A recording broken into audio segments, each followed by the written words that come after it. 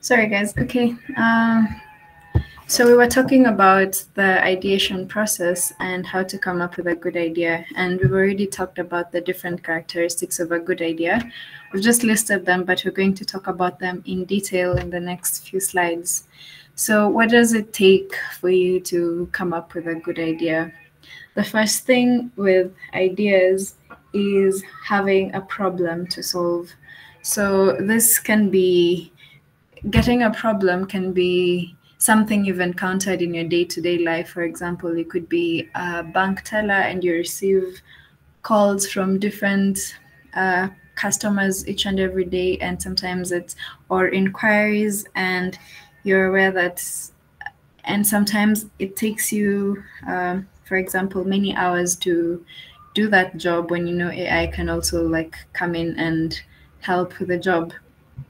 So for the bank teller taking too much time on answering calls, messaging inquiries, that could be a problem. And if you can reduce the time that a bank teller talks to their client, that could be like one of the problems.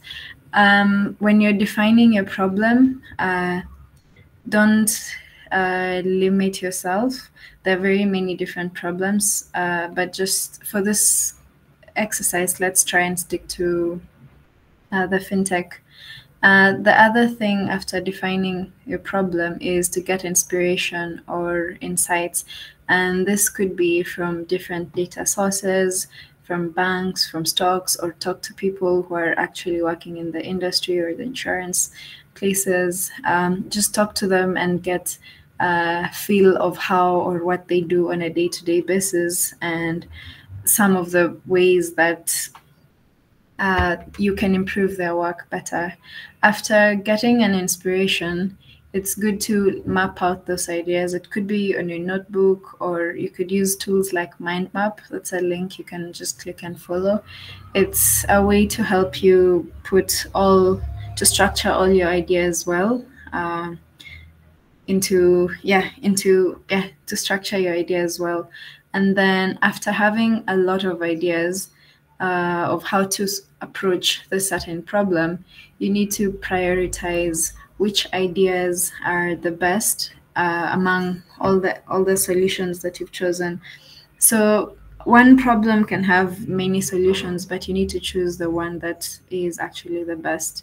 And then after choosing the best idea, you now come and develop a concept or it could be a prototype. So build a project or anything just to prove your concept or idea, and then start evaluating and refining it. This could be putting your product to test users, etc., and seeing how people react to your product.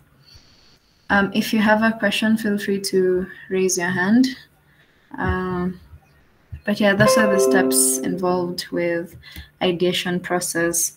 One of the frameworks that is usually used when refining your ideas is design thinking, and it's a very nonlinear process of thinking. So these are the main components of design thinking. So the first component is empathy. Empathy could be feeling. Empathy is just how you feel about someone being in a certain situation. So for example, if there's a problem that needs to be solved, you need to develop that empathy for trying to solve it first before coming up with a prototype. So the empathy, as you can see on this graph here, it defines the problem that you're going to solve. After defining the problem, you start to ideate. So try new ideas, make different prototypes and see which one works, which one doesn't work. After testing, you continue iterating just to improve it. So this is a document on the 5 stages of design thinking. You can just click and go through them in detail. This is just one of the frameworks that can be used or that can guide you to come up with a good idea.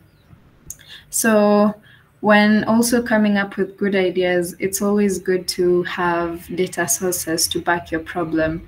You can, for example, in your day-to-day interactions with other people, you might find one person with a problem and you start to think, oh, this is actually a problem that needs to be solved.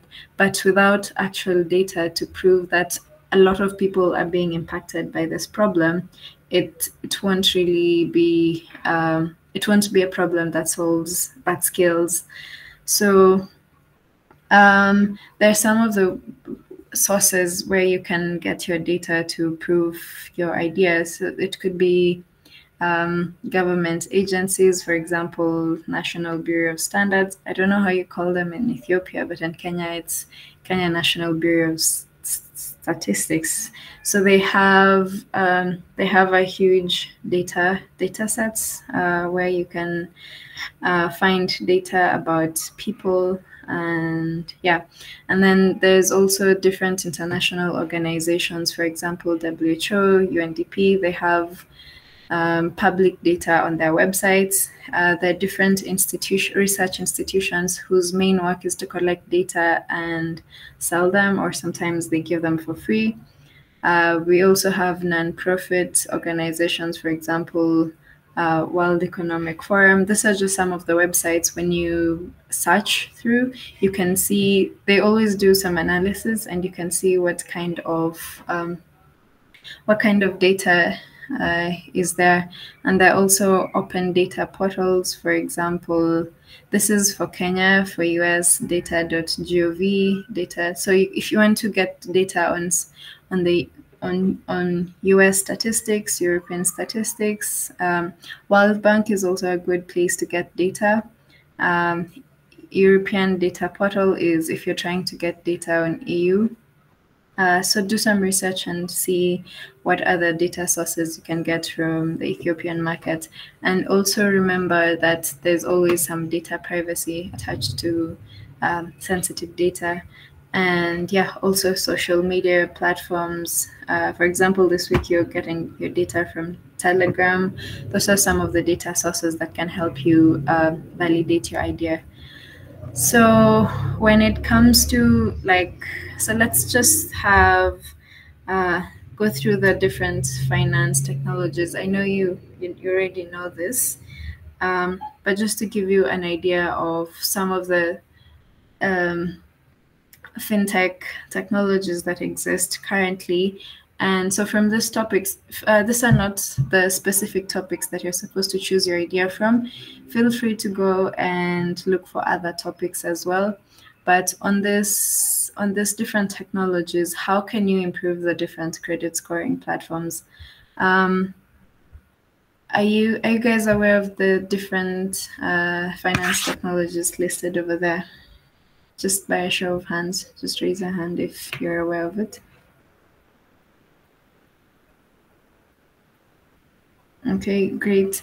That's great. So we have the different credit scoring platforms to decide how much loan to give to other people. We have retail solutions, for example, supermarkets, online e-commerce platforms. I don't know in Ethiopia which e-commerce platforms you have, but in Kenya we have things like Jumia.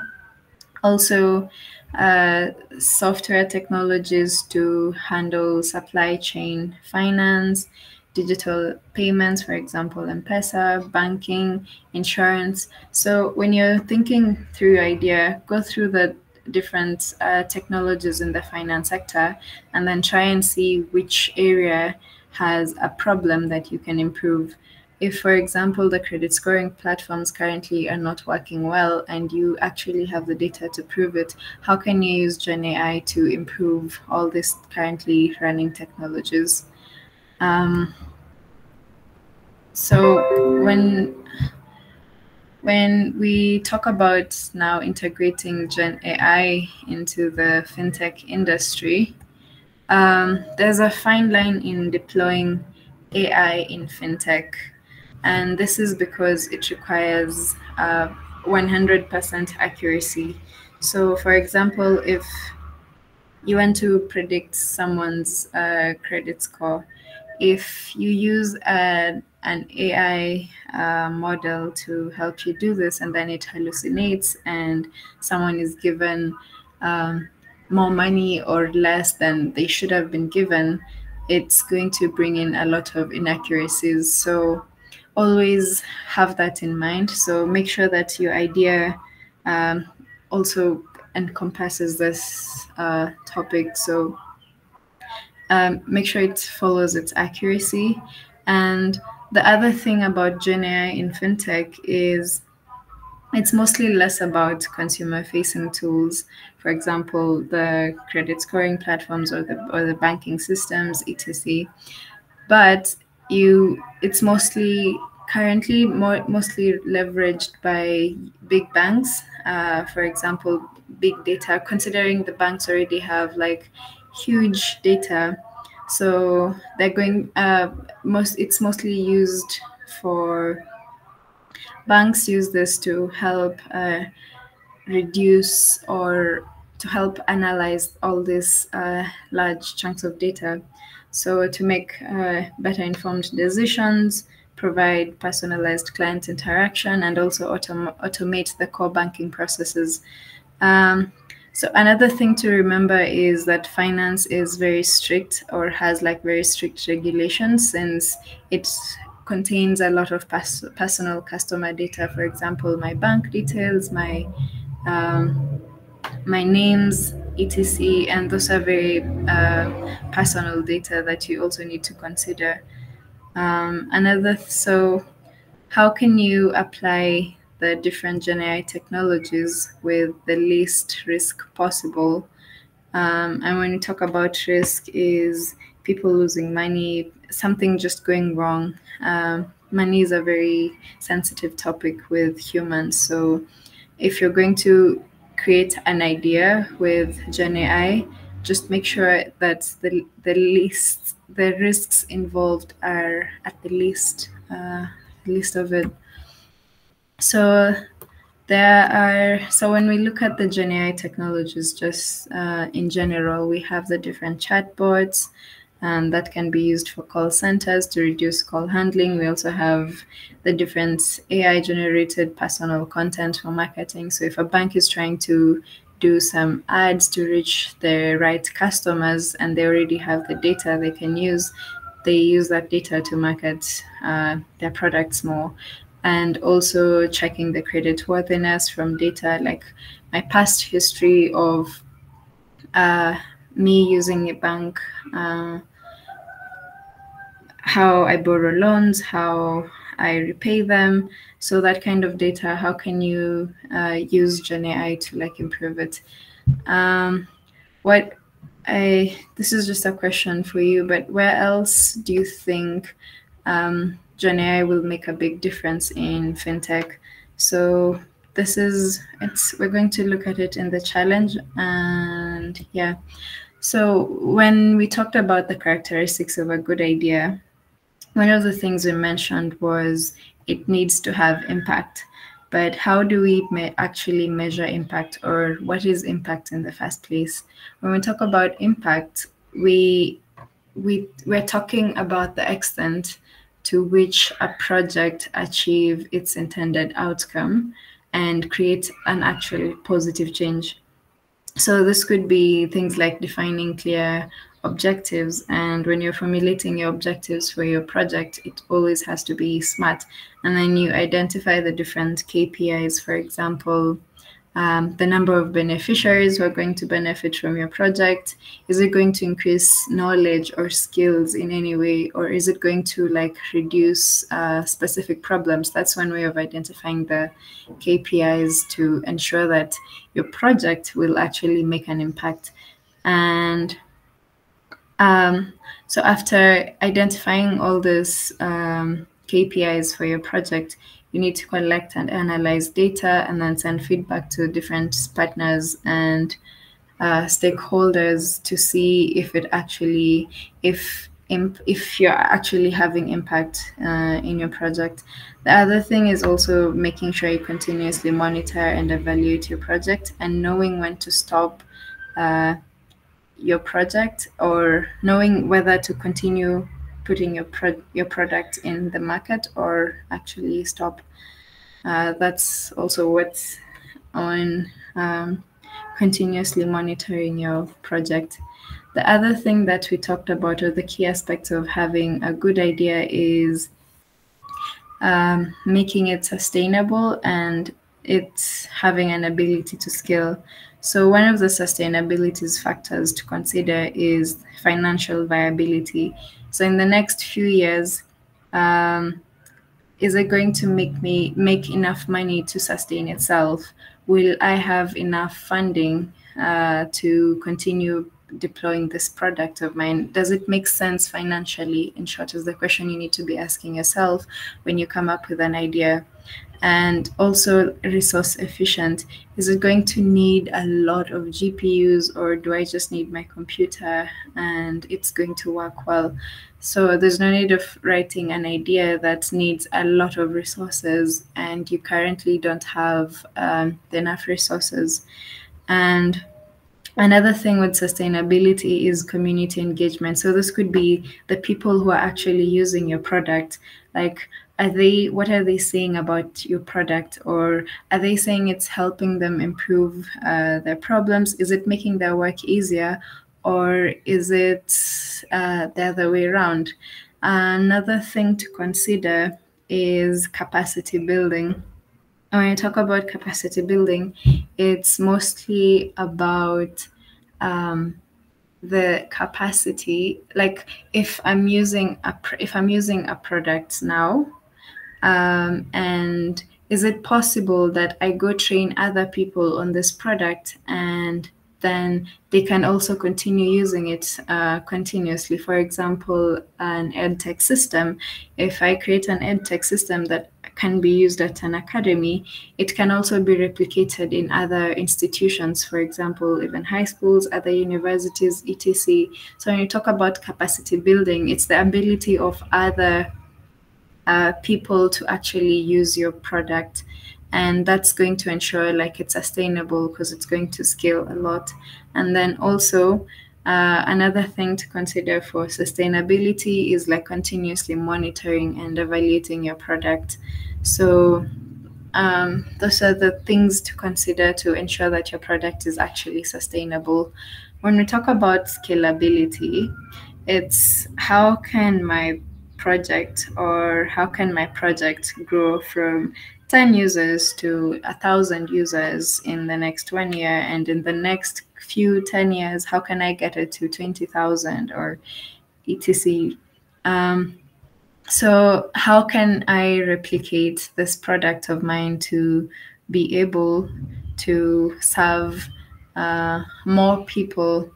And also how many the number of partners or collaborations that you bring into your project shows some kind of ability to scale, because when you partner with an organization, it's proof that, okay, we like what you're doing and we can partner together because what you're doing complements what we're doing. So that's also one of the things when we talk about.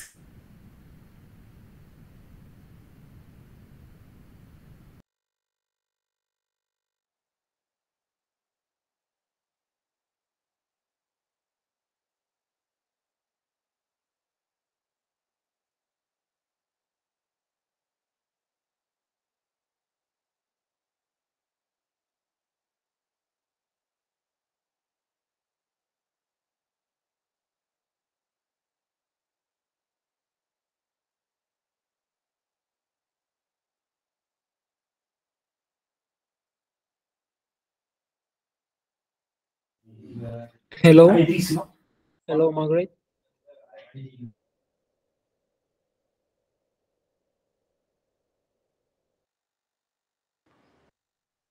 Hey guys, sorry, my lights and Wi-Fi just went out. I'm using my phone now. Um, does anyone have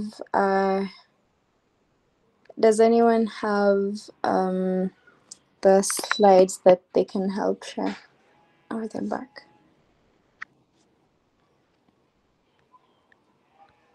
Sorry, just a minute.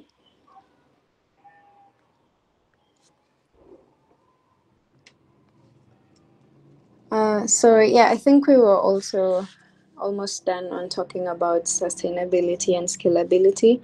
Does that make sense when we talk about sustainability and scalability?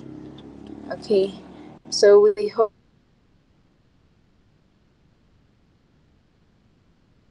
that when you're going to write your when you're going to come up with your ideas, you're going to enable in the next coming years.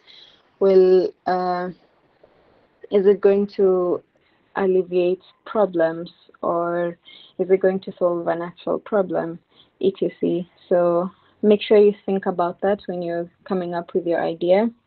Otherwise, I think let's just go to the challenge.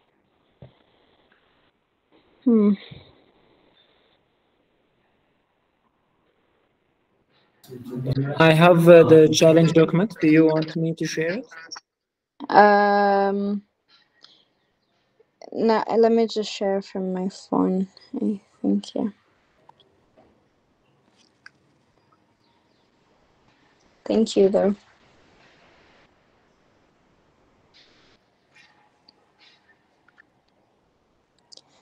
Can you see my screen? Yeah, but it's a bit distorted. Yeah, but yeah. Okay. You can share. You can share from yours because I'm using my phone. It's not going to be well. Please help me share. Okay. Thanks. Otherwise, do you guys have any question while Abraham shares?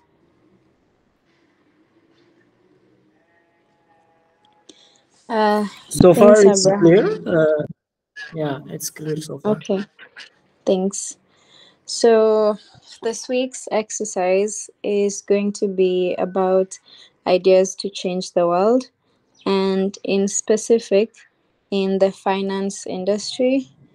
So just a question before we go into the challenge. Do you guys know what or some of the products that Kifiya has? Just let's just have a small discussion. Do you guys know the different products that Kifiya has? Considering Kifiya is a fintech industry, what are some of its products? Yes, Shumilis? I think they work on digital finance systems. They automate some of payments, something like that. Yes. So that's one of them. I think they have different products, or they incubate other certain products. One of them is like the credit scoring platforms, etc. So do a little bit of research about the different fintech fintech finance technologies that are out there, and then see how you can improve them in a way that they can scale, impact people, and be sustainable. So let's go to the challenge. So this week we just want to hear your ideas on that topic. So for this exercise, you will tell us how you're going to use, how you think from the knowledge you've gathered from 10 Academy on Gen AI and FinTech, you're going to tell us how Gen AI is going to, how it will be used in the FinTech industry, and make sure you highlight the part it impacts like 5 million young people in Africa in the coming 5 years. So be very specific and describe how you will measure impact. On the slides, there's a way on measuring impact on your idea, and also the role that technology will play, and yeah, what role technology will play and how it will play. And also keep in mind that finance also has like strict regulations due to customers' personal and private data. So it's always under scrutiny for standards of accuracy, security, and privacy. So how are you going to apply your solution with more impact but also with the least risk? So keep that in mind. So for this, we just want you to create slides, maximum of 6, and we have guidelines on how you're going to create each slide. So for the first slide, you're going to just state the problem you're addressing, and when you're stating the problem, give us a reason why you decide to choose that problem in the first place, and if it only affects the fintech industry or other industries as well. So your answer should be very clear on the problem you're solving, and then you can illustrate or use at least one data source and the scale of the problem. So this problem should affect at least 5 million people globally, and mention if the issue is occurring only in your country or region, and if yes, why is it only occurring in your region? If no, identify other areas where it would also be occurring. And when you answer, ask yourself, can this problem be solved by GenAI solutions? Another thing is, how would you solve this problem? What approach would you use and why? So we're encouraging you to, for this, to just choose fintech and GenAI in general, because we're being funded by a fintech industry. And yeah, so after defining your problem, you're going to give us your solution that you've come up with on how to solve the specific problem, and then also give us the role that technology will play. And number 4 and 5 are bonus points, but if you find the past solutions and illustrate how your solution has improved the current solutions in the market, and that's bonus. Another thing is, your project and your solution has to be very realistic in a way that people actually need to see that this problem exists, and yes, your solution makes sense. So it has to be realistic. It doesn't have to be very imaginary and non-practical. So just a couple of pointers. You're free to use both images and words. And when you're writing your your slides, make sure you use bullet points. Make it easy to read. Don't put a lot of information. Proofread your content, or have your peer proofread your content for you. And then there are only like 5 main points you need to address that we've listed there. So there's no need to add this information. And then make sure you have a cover page with your name. Title each and every slide. So this slide is on problems, this is on solution, this is on how technology will play. And you can use images, etc. So that link over there takes you to a sample template. You don't need to use it. And then the other one is for the slides that we discussed in class. And this exercise is going to be really useful, not only just for this exercise, but in future, if you guys find yourself in places where you need to pitch your ideas and to stakeholders, or if you're trying to look for capital to fund your project, come back to this document and try and see how you're going to draft or craft your idea using the guidelines that we've given you on this document. Yeah, we're hoping this will be useful. So we have an extra links if you're thinking of coming up with a storyboard. They're not really necessary considering you have a lot of work. So writing a storyboard, Canva, PPT, they're just to help you in the future. But for now, just a slides document is enough. And I think every one of you has come up with slides before, so I know you're okay with it. Otherwise, that's all for today. Do you have any questions on this topic? Do you already have ideas that you think you're going to write for this challenge? Feel free to just unmute and speak. Yes, Abraham. I'm not sure I have any specific ideas yet. But using the framework you explained earlier, I'll try to find and maybe notice. I'll try to notice some challenges. Okay. Yeah. Okay.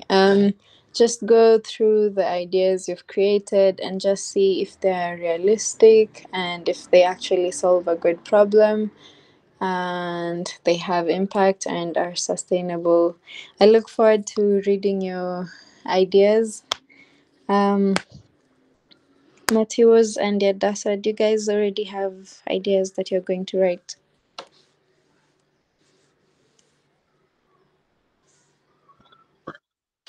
You're brainstorming. Okay.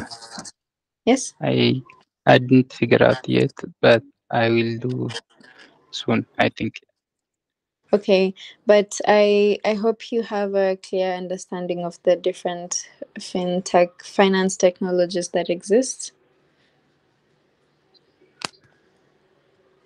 Yeah, Okay. somehow. Yeah. Okay.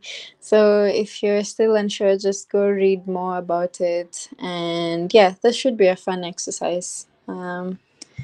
Thank you guys for being here and have a great evening. All the best with your work. Okay. Bye, guys. Thank you.